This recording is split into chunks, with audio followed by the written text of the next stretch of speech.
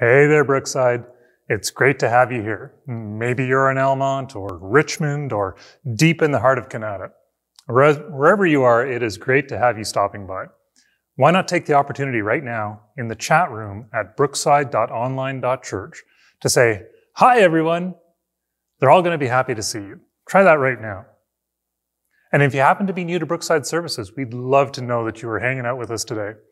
You can help us with that by heading over to connect.mybrookside.church and filling in our quick online connection card. And when you do that, we'll make a donation to COVID-19 relief work right here in our city.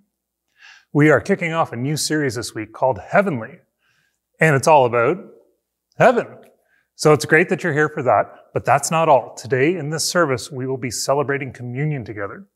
So if you are a follower of Jesus, make sure to have some bread or a cracker or something like that, and some grape juice or something similar.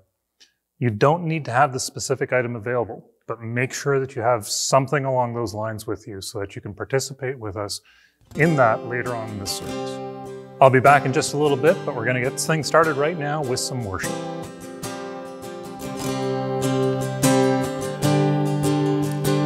I count on one thing, the same God that never fails will not fail me now. You won't fail me now in the waiting. The same God who's never late is working all things out. You're working all things out.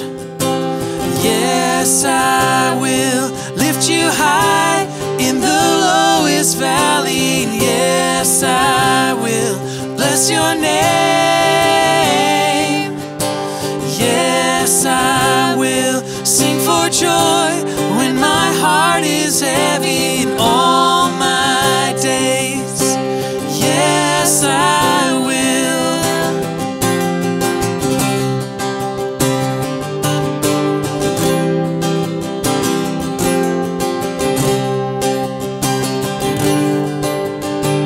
I count on one thing, the same God that never fails will not fail me now, and you won't fail me now in the waiting. The same God who's never late is working all things out. You're working all things out. Yes, I will lift you high in the lowest valley. And yes, I will bless your name. Yes, I will sing for joy when my heart is heavy all my days. Yes, I will all my days. Yes, I will. I choose to praise, to glorify the name of all names that nothing can stand against. And I choose to praise, to glorify the name of all names that nothing can stand against. And I choose to praise, to glorify the name of all names that nothing can stand against. And I choose to praise, to glorify the name of all names that nothing can stand against. Yes, I will lift you high in the lowest valley. Yes, I will bless your name. Yes, I will sing for joy when my heart is heavy in all my days. Yes, I will for all my days. Yes, I will for all my days. Yes, I will.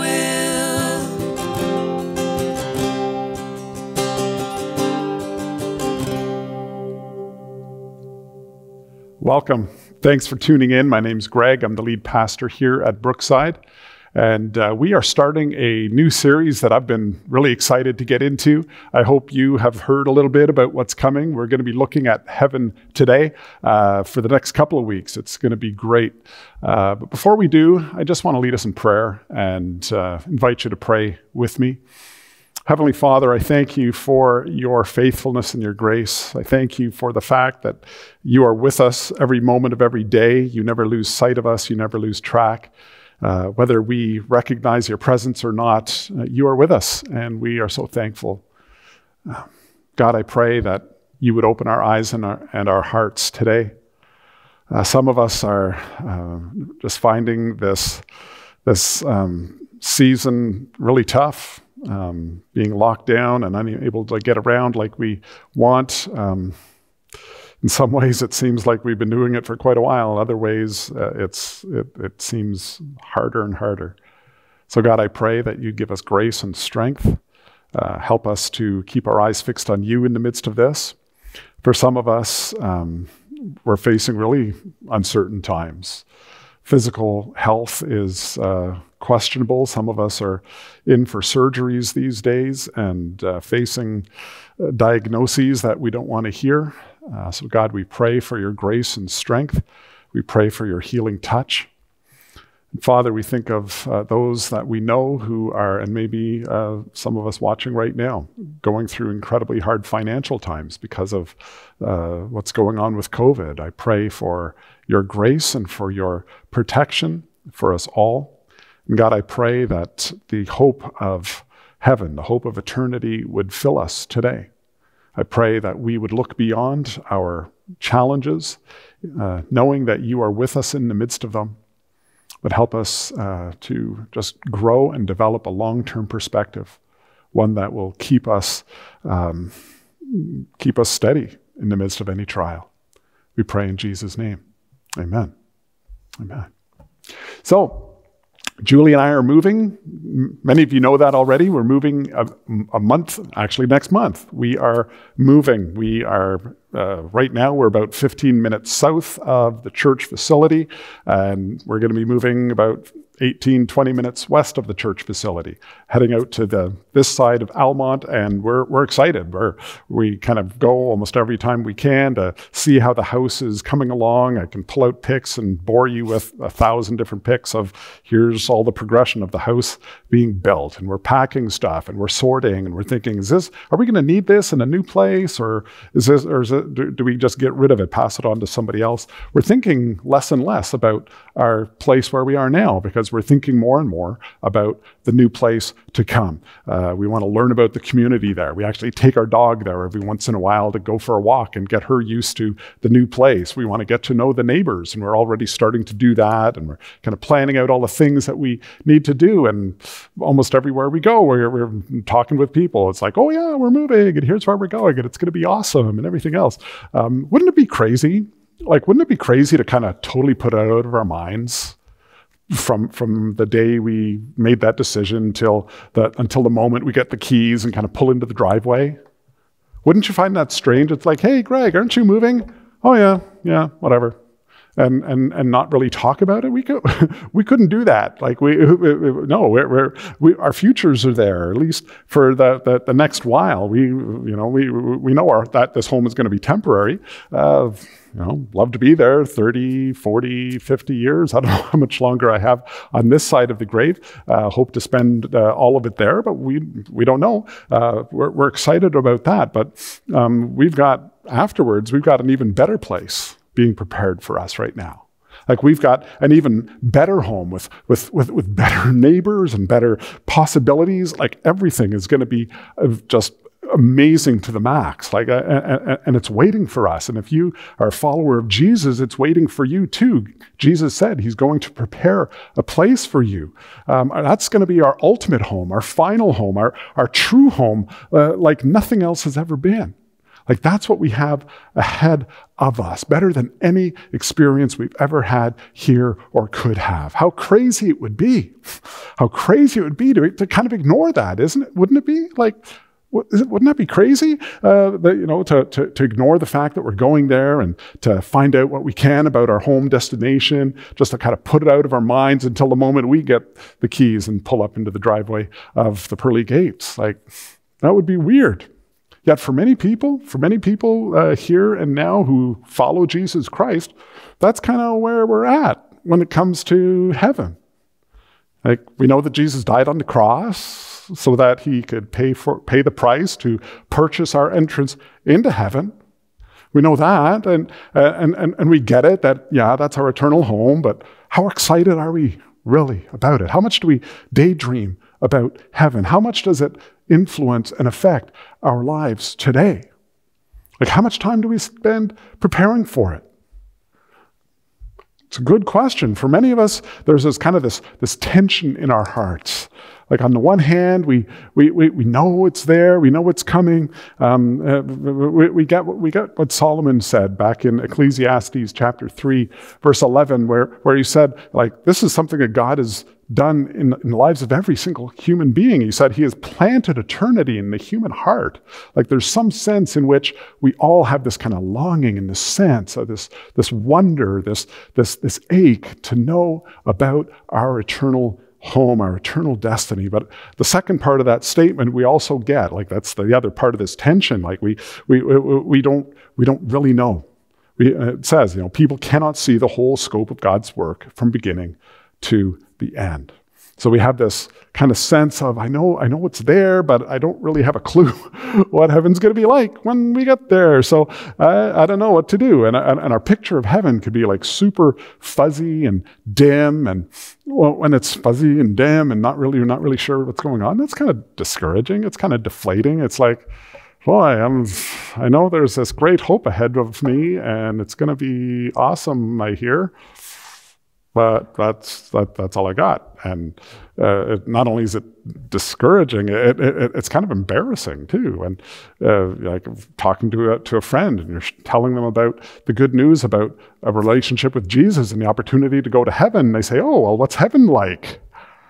Well, it's better than hell. It's better than that. So that's kind of what we got. But we don't really know very much. So we kind of just push it out of our minds, and we just focus on the here and now. Just focus on today. Let's not worry about it. In his book it's a theology textbook actually by Randy Alcorn called Heaven. It's a great book if you want to pick up something on this topic. It's the one I would recommend. He tells in it a story about a pastor that he was talking with, and the pastor said to him, "You know what? Whenever I think about heaven, it makes me depressed.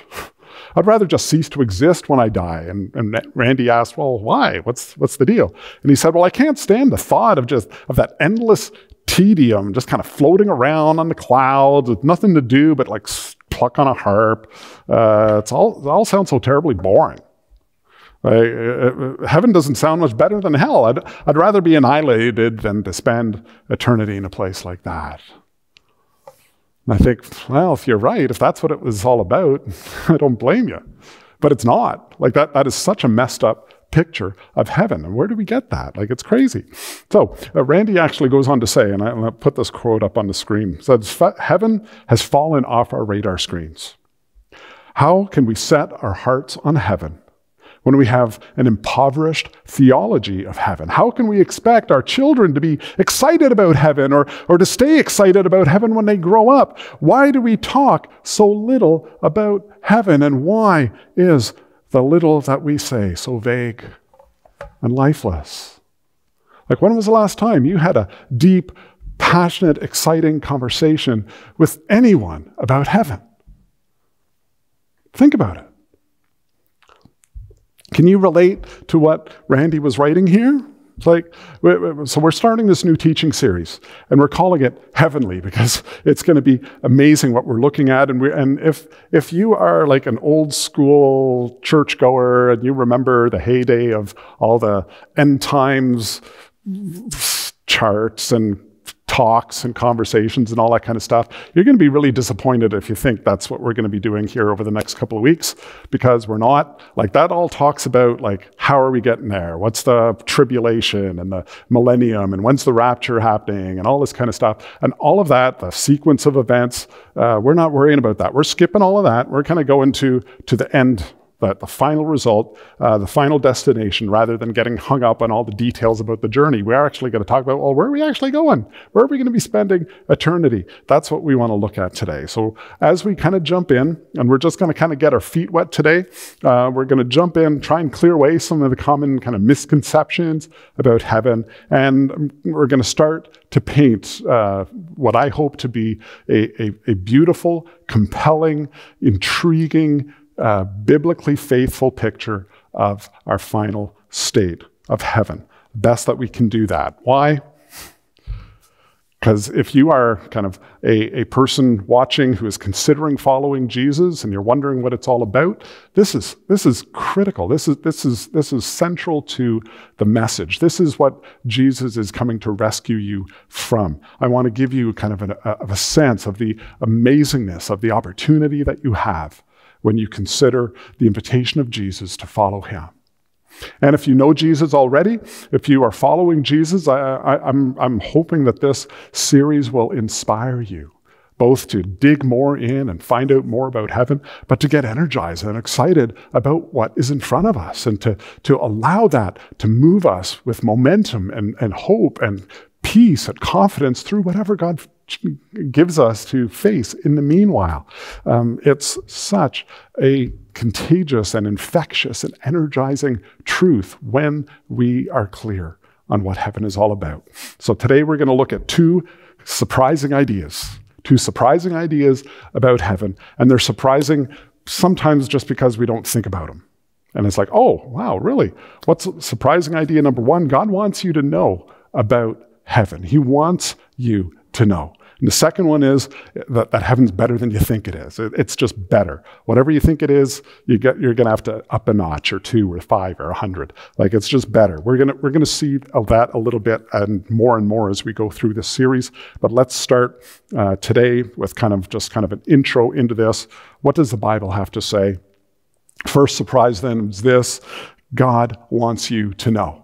He wants you to know about heaven like that. And if you are exploring faith, or if you're new to the Christian scene, you may be thinking, what? That sounds weird. That sounds a little bit odd. Why would anybody think that God wouldn't want us to know, right? But there are a lot of people who've been in kind of Christian circles for a long time who not only have very little idea about what heaven is about, but they feel that we're actually not really supposed to know.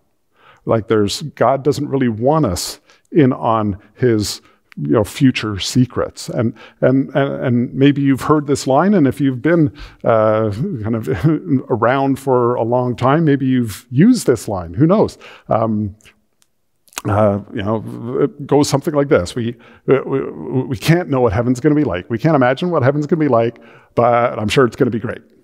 Whatever it is, it's going to be better, more wonderful than we can imagine. And usually that kind of comes from 1 Corinthians chapter 2, verse 9, which says, "No eye has seen, no ear has heard, no mind has imagined what God has prepared for those who love him." And it's like, wow, that's pretty potent there. It's like, wow, sounds like we can't really know. But the problem is that that's only half of a sentence. That's not a complete thought in the Bible. And if you read it in context, you have to read the next verse as well to at least complete one full sentence. So he starts off saying, "No eye has seen, no ear has heard, no mind has conceived what God has prepared for those who love him. But it was to us that God revealed these things by his Spirit. For his Spirit searches out everything and shows us God's deep secret." So it sounds like what we thought was, that God doesn't want us to know, and it's too big, we can't even imagine it. But God's revealed it by his Spirit. Where in his word, we see in his word over and over, more and more hints and indications and information about heaven. Here's another one, Deuteronomy chapter 29. And this one again sounds pretty convicting. It says, "The Lord, our God, has secrets known to no one." we're not accountable for them. Okay, sounds like it's none of our business, right? Sounds like, just keep your nose out of it and don't bother God on things that belong to God. But again, you got to complete the statement. That's the beginning. There's some things, and yeah, God doesn't reveal everything, right? But he reveals some things.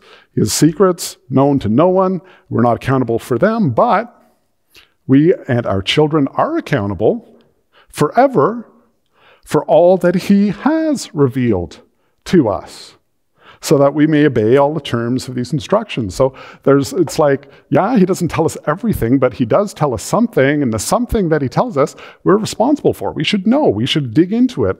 And then there's the Apostle Paul's kind of instruction to kind of a fledgling church plant. They were in Colossae, in a place that, major need for the gospel of Jesus Christ. Pagan culture all around.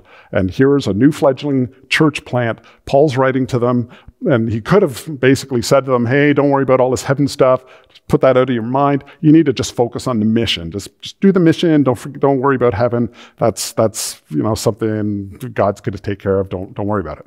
That's not what he says. Listen to what he says.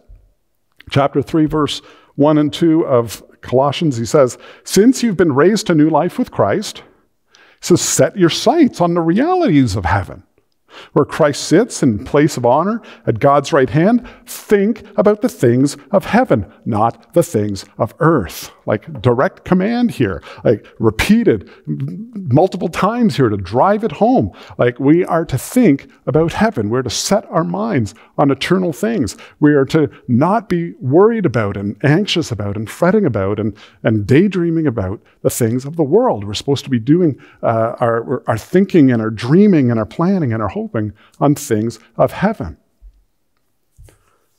Sometimes I hear people ask, why get all obsessed about heaven? Why get all worked up about that? There's an old saying, they were too heavenly minded to be any earthly good. You get so focused on heaven, you're not going to be able to connect, and you're not going to be relevant, and you're not going to even think about reaching your next door neighbor. And that's actually kind of silly. It's not true. The more we get focused on heaven, the more we understand what heaven's like, the more excited about heaven we are. That doesn't distract us from the mission. It actually energizes us for the mission. It energizes us to reach out to people. It inspires us to do this because now we have something to share. Now we've got something that we know what's coming, and we don't want people to miss out. It's going to be amazing. C.S. Lewis, a famous author from previous generations, he knew this. He wrote in one of his books, he said, if you read history, you'll find that the Christians who did the most for the present world were just those who thought most of the next. It is since Christians have largely ceased to think of the other world that they have become so ineffective in this. Isn't that interesting? Aim at heaven, and you'll get earth thrown in. Aim at earth, and you will get neither. Wow, that's insightful. God wants us to know about heaven. He wants us to have an accurate picture of what heaven will be like. Maybe not complete, we may not know every detail, but it can be accurate. There are things we can know. And if we're going to build that accurate picture, then we need to kind of clear away some of the inaccurate ones. We need to kind of make room, kind of clear away some of the cobwebs or some of the, get a big broom and sweep things away, get an eraser and erase away some of the stuff that may be on our screens of our minds about heaven in the first place. So I just want to kind of really quickly hit a couple of misconceptions about heaven that are so easy for us to pick up on because they're so prevalent in our culture today. They're not biblical, but they are current and they're prevalent. One of the most common ones is kind of that Philadelphia cream cheese commercial kind of imagery of heaven, where it's like floating around on clouds, white garb, halos, wings, Philly and bagels, that kind of deal. It's kind of this ethereal, unfamiliar, weird experience floating on clouds. I remember seeing a cartoon of a guy sitting up on a cloud with his wings and his stuff, and he's kind of sitting on the cloud, kind of looking wistfully down. And there's kind of one of those thought bubbles popping up from his head, and it says, "I should have brought a magazine." It's like, that's not a biblical picture of heaven. So if that's kind of what's in your mind, erase that one out, get rid of that one. Here's another misconception. Heaven is kind of that eternal church service where it's like huge crowds and pews and jammed together, the huge pipe organ, and just, everybody's just singing song after song after song after song after song after song after song after song, like forever ad infinitum. Like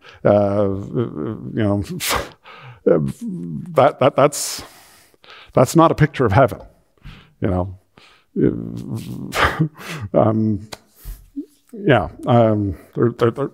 that's not. Just wipe that one out of your head too. There are expressions and examples of worship in heaven, and when we worship God in heaven, it is going to be a full blasted celebration of life and of God that will blow our socks off, and it'll be amazing. We won't be bored, but it's not going to be some flip, la, la, la, la, la kind of deal. So one final misconception I want to mention before we jump in to what it actually is kind of the heaven as kind of Casper the Ghost or like Ghost Town, kind of that disembodied spirits kind of floating around. In Ghost Town, Bertram Pincus is near-death experience, and now he can see ghosts around him, and they're disembodied people trying to solve their whatever their unfinished business was, and why in the story there, that's kind of why they were stuck, and they were just disembodied spirits kind of floating around, and that's another false idea. That's not what the Bible paints when it paints a picture of heaven. So just kind of clear that stuff out of your mind and ask, God, help me to understand what heaven's all about. So that's where I want us to go. So that first surprise is simply this: God wants you to know. He wants you to know the truth. There's nothing keeping you from that except perhaps your level of interest, your level of inquisitiveness into it. So the second surprise, I already mentioned it, but let's get into it. The second surprise is simply this: it's better than you think. It's better than you think it's going to be. Heaven is going to be awesome, just mind-blowingly amazing. And we're going to look at it more and more over the next couple of weeks together. And we're going to do that. That's something you can look forward to. And I want to encourage you, as we do, send in your questions. We want this to be as interactive as it can be. Text the number on the screen. I think there's an email that you can use as well. We're going to do our best to answer your questions through the course of these messages. We're also going to be doing a podcast. We're launching a new podcast. I think that was already mentioned, or will be, starting this Tuesday. It's going to be a great way for us to share and interact on some of this stuff too. So, but for right now, let's just kind of get our feet wet, get ourselves kind of thinking biblically about heaven. Let me hit the basics, and then we'll wrap up. So, heaven, what'll it be? Heaven will be a resurrected life, newness of life. That's kind of the obvious part. Life that actually starts the moment we become a child of God, the moment we become a Christian, the moment we give our lives to Jesus Christ. It's not like something that starts then. It's actually started now already. If you are a follower of Jesus, if you are thinking of following Jesus and want to follow Jesus and choose to follow Jesus today, this life can start for you right now. If you'll surrender your life to Him, give your life to Him, ask Him to forgive your sin, to come in and cleanse you and take control of your life, that's all you have to do. Just ask Him to do that and then follow Him. That new life can start right now. In 1 Peter Peter says this in chapter 1. He says, it is by his grace, God's grace, that we have been born again. He's talking past tense, because God raised Jesus Christ from the dead. And now, he says, now we live with a great expectation, and we have a priceless inheritance. We've already got it. It's already ours. An inheritance that is kept in heaven for you, pure and undefiled, beyond reach of any change or decay. We've already got it. It belongs to us. Heaven, the new life has already begun. Heaven will not be the end of our lives. It'll be the start of something different, but it will be the continuation of the life that has begun here. Heaven will, in a lot of ways, be kind of just a relocation of our new life, a continuation of what God has already begun in us. And we're going to dig in a little bit more, flesh that out in the weeks ahead. Second thing is heaven will be a resurrected life in a resurrected body. The Bible is so clear over and over and over throughout the scriptures, especially in the New Testament. We will receive a new body. It's a physical experience. It's a physical thing, and it's going to be fun to get into what our physical bodies will be able to do and all of that kind of thing. To think and dream a little bit about that. But for now, let me just turn our attention to 1 Corinthians, where, again, Paul was writing to a brand new church that's learning what it means to follow Jesus in the midst of a pagan world. And he's talking about that when we go to heaven. He says, our earthly bodies, this is 1 Corinthians 15, our earthly bodies are planted in the ground when we die, but they will be raised to live forever. Our bodies are buried in brokenness, but they'll be raised to glory, or in glory. They'll be buried in weakness, but they will be raised in strength. They'll be buried as natural human bodies, but they will be raised as spiritual bodies. And so here we've got like brokenness, glory, weakness, strength, kind of physical, normal, natural.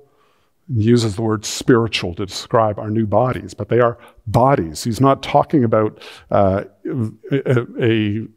ethereal, non-material body. He's talking about actual physical bodies. Jesus is the primary example of a person who has died and is in their heavenly body. He's able to eat with them. He's able to had breakfast with them, touch them, have them touch him, everything else. Paul kind of reemphasizes this in his second letter to the Corinthian church, where he says this, we grow weary in our present bodies. We long to put on our heavenly bodies like new clothing, for we will put on heavenly bodies. We will not be spirits without bodies. Like, boom, hello, there it is. There, and as we go through this series, we're going to dig in a little bit more to what does that mean to have new bodies. But one of the things it means is that I will be me, you will be you. Like it's not like we are suddenly different people with no memory of our world or anything else. It's like life is going to continue. It's going to be radically improved. It's going to be a life without pain. My feet are no longer going to hurt. You're not going to have trouble sleeping anymore. Your eyes, you're not going to need glasses. You're not going to have to worry about taking your meds and your pills and all that kind of stuff if you need to. We're going to have bodies that are stronger and more fit and healthy than Olympic decathlete. Like it's going to be amazing. We have a resurrected life in a resurrected body.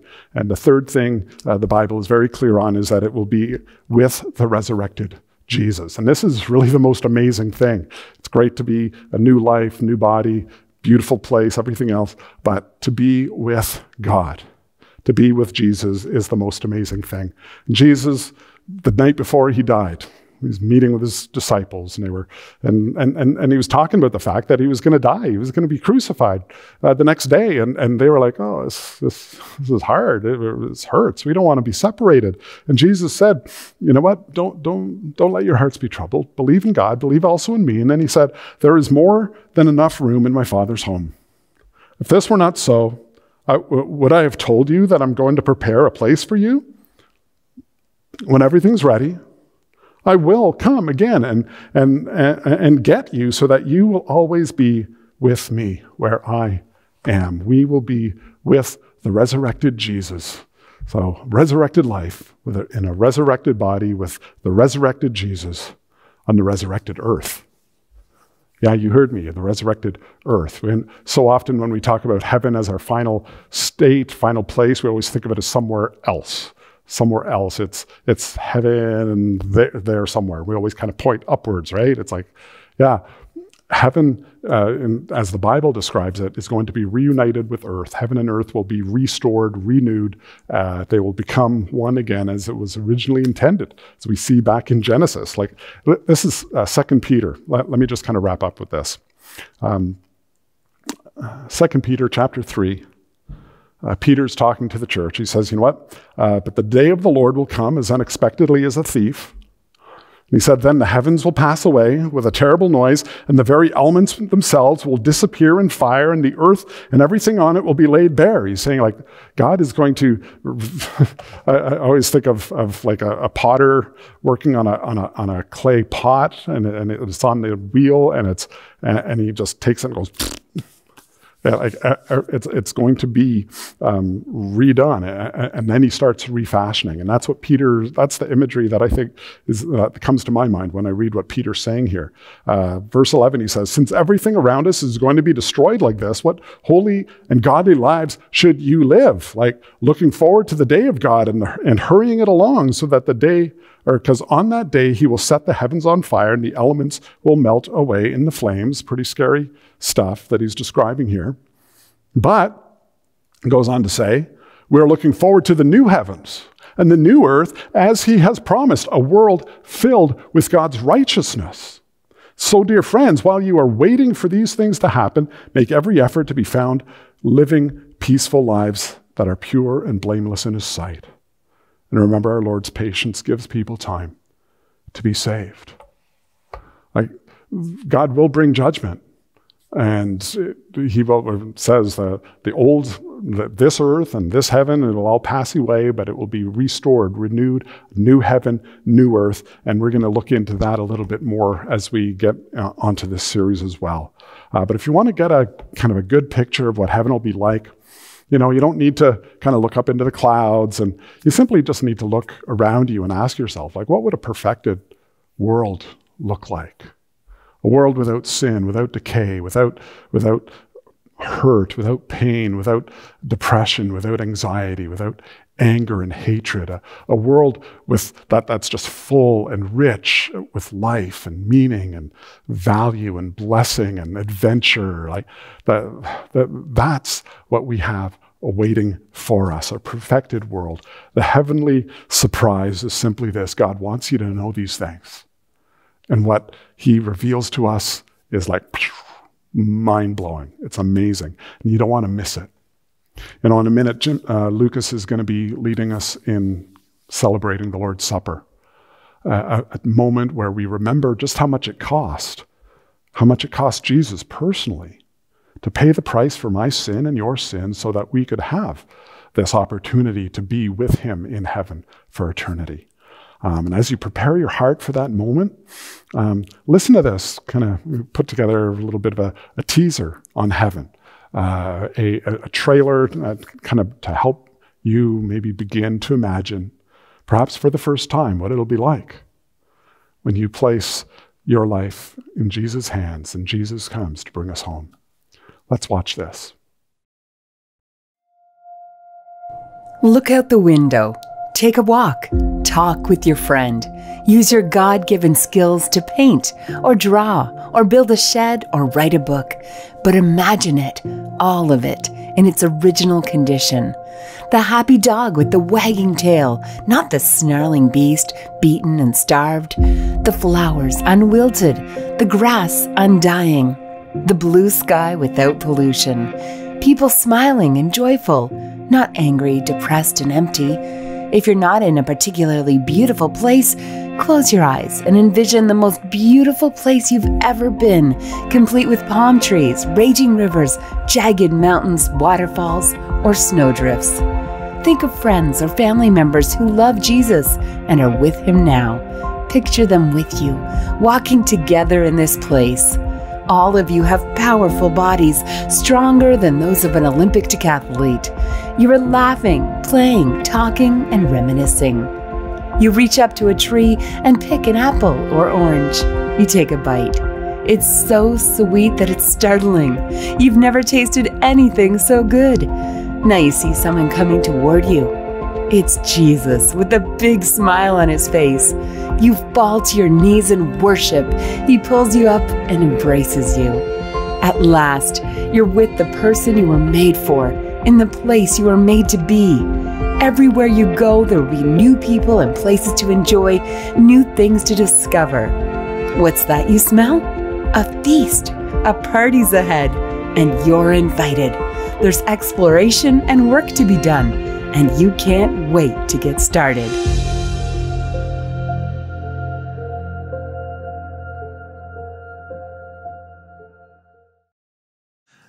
One of my favorite places in the Bible is when Jesus is sitting at the Last Supper with his disciples, his closest friends. And he says, guys, don't be afraid. Don't be troubled, because I'm going to prepare a place for you. And he says, my Father, his house has many rooms, and there's room for you. And it's this beautiful picture. And just like what we talked about today, no eye has seen, no ear has heard, and no human mind has ever conceived the things that God has prepared for those who love him. It's this beautiful moment where Jesus kind of gives a bit of a hint to his friends. Guys, what is in store for you is the most amazing thing. And for those of us who have accepted Jesus into our hearts, as a community, we get this moment today to celebrate communion together. By taking food and drink and really celebrating the fact that Jesus Christ has gone ahead and prepared a place for you and for me. And maybe you're not totally convinced, maybe you're not totally sure that this is all real. And if that's you today, then I just encourage you to observe and to watch and ask us questions about, like, what does this mean for you? What is it like to really feel a close fellowship with Jesus?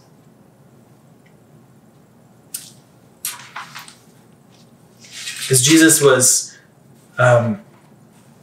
leaving this earth, he left commands to celebrate and observe the Last Supper again and again and again. And we get to do that together as a church family. In 1 Corinthians, in the chapter 11,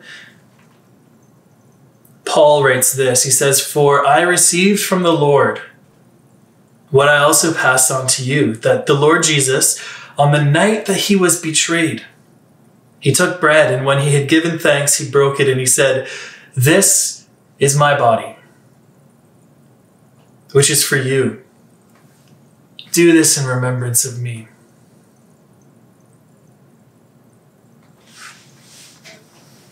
Today I just have this flatbread.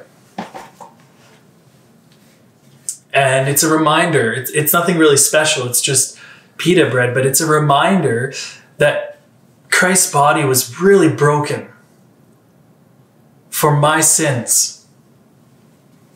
Would you pray with me as a remember? Lord Jesus, we thank you that you died on the cross for our sins, that your body was broken and pierced for our sins, for the things that separated us from you. And we thank you, God, that you rose, that your body's no longer broken. And we remember that today. Amen.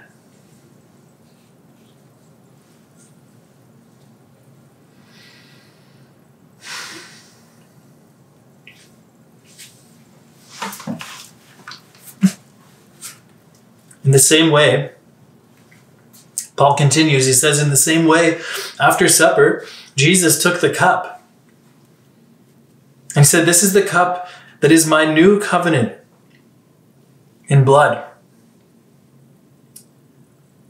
Do this whenever you drink it in remembrance of me.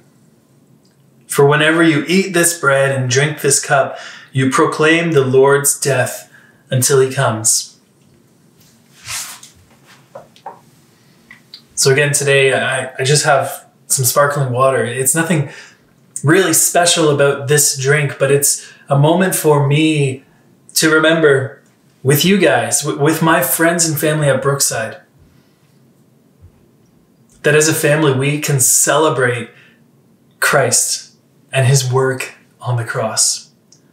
Lord Jesus, we thank you so much that you were pierced, that you took all of our sin to the cross with you, that your blood poured out as an offering over our sin so that we can enter into eternal life and enter into that celebration in heaven forever and ever and ever with you because the blood you spilled.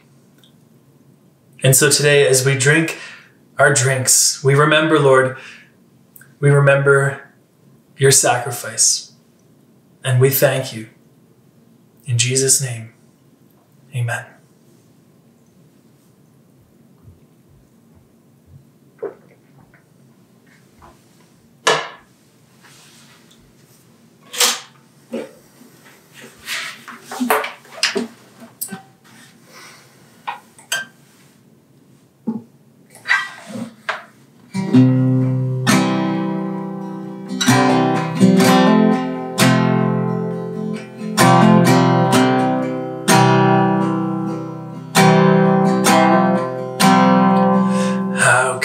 The chasm that lay between us, how high the mountain I could not climb.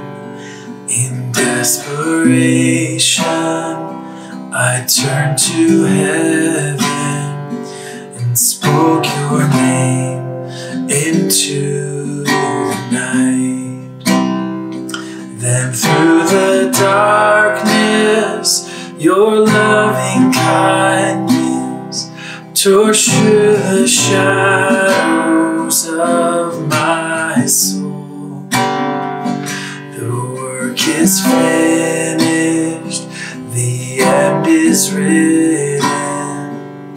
Jesus Christ, my living hope.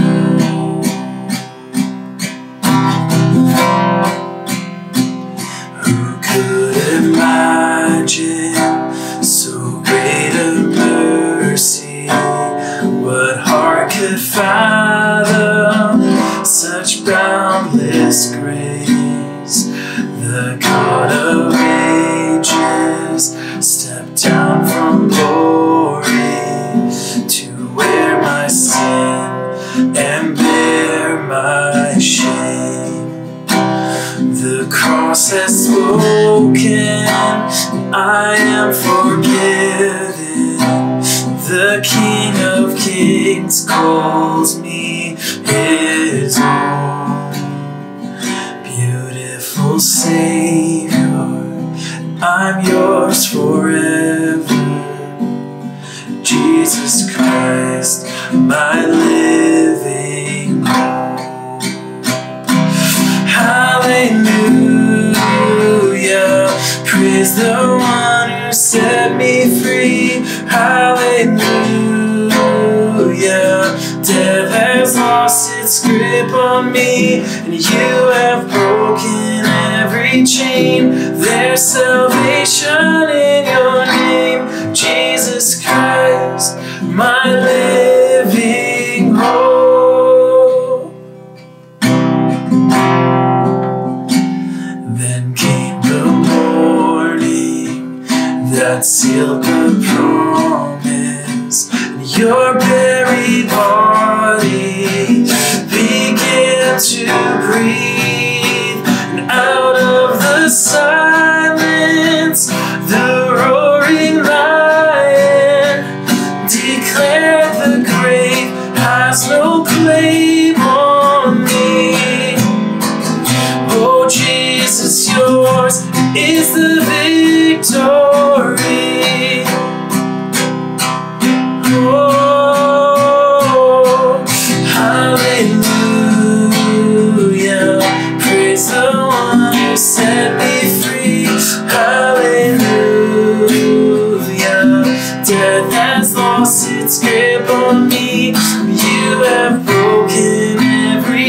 name. There's salvation in your name, Jesus Christ, my living hope. Jesus Christ, my living hope. Oh God, you are my living hope.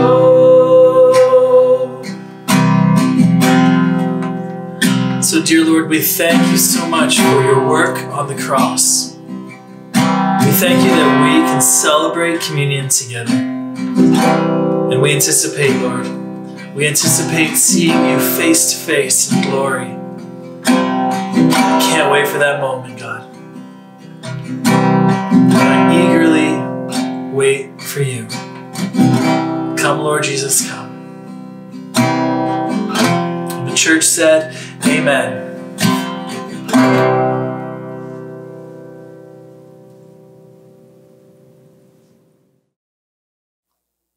Hey, Brookside, good news.